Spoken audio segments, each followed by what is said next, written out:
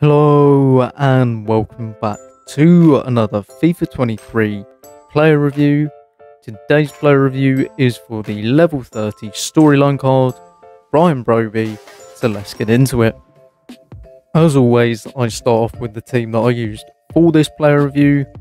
As you can see, it is a 4-2-2 Premier League Eredivisie hybrid, and as you can see, I did get Cout from my hero pack, so he's very helpful for this review because, well, he gets players on chem.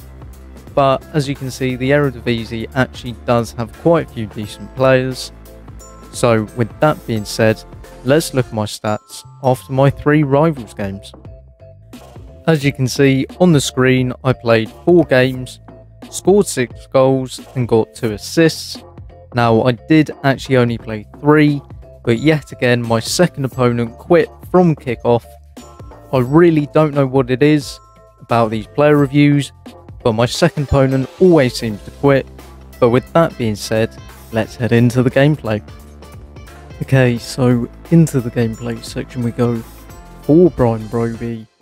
As you can see, in my first game it did take 67 minutes, but he does finish off with a very neat little chip for his first goal. As you can see, 89th minute, Brobbey into De Jong, back to Brobbey, and he did clinch the draw for me. So big positives in his first game. I mean, ignore the other players' ratings. This is the second game my opponent scored an own goal and quit, so that's why nothing really happened. Then into this clip, Brobbey on the ball. I mean, as I will go into further detail, he is actually far more agile than his card says. You can see from that clip, did a couple ball rolls, got past the defenders, and he seems to do it time after time after time. And since this gameplay, I have played even more with him, and I think he's on about 20 goal contributions in 9. He is an absolute monster. So this is his second assist of the game for count. I basically scored 4 goals that were the same, and my opponent was out. So into the final game we go. As you can see, this is just an absolute mess.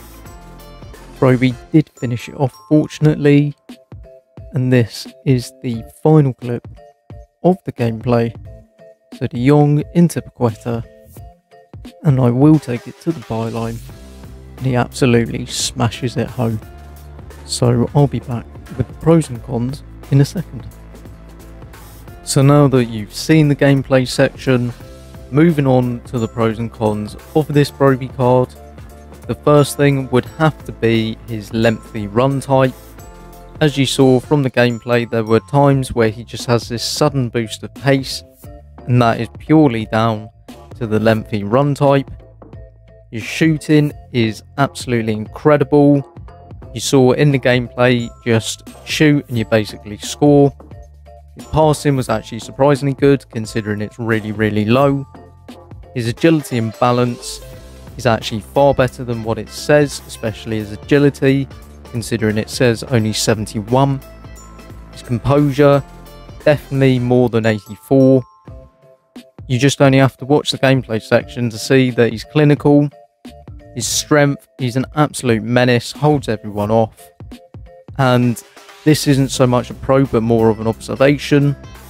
I personally feel he actually has high-low work rates, even though it says medium-low. And I wouldn't say it's a pro or a con, it's purely just an observation. On to the cons, or I'll just say con, of Brobbey. And it's a con because it goes against what his card stats actually say, and that is his aerial ability is just absolutely awful. Considering he has 93 jumping and 89 heading accuracy, he just cannot win a ball in the air to save his life. And I don't know why, but It didn't really affect me because I have Luke de Jong next to him, so that's my only con for this Brobbey card. So would I still recommend taking Brian Brobbey from level 30? I mean, of course I would, 100%. It's such an easy choice, all down to the fact he has the lengthy run type, which will just make him far better than Rodriguez or Almeida. And I mean, look at the linkability of him. It's so much better. The Eredivisie, even though they're a minor league, they're always the best minor league. And I was going to pick him anyway, prior to all the lengthy stuff and all the run types. But he did actually surprise me at how good he is.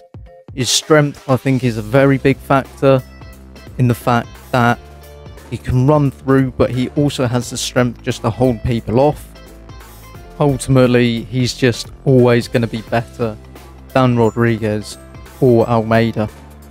I'd like to thank you all for watching this video.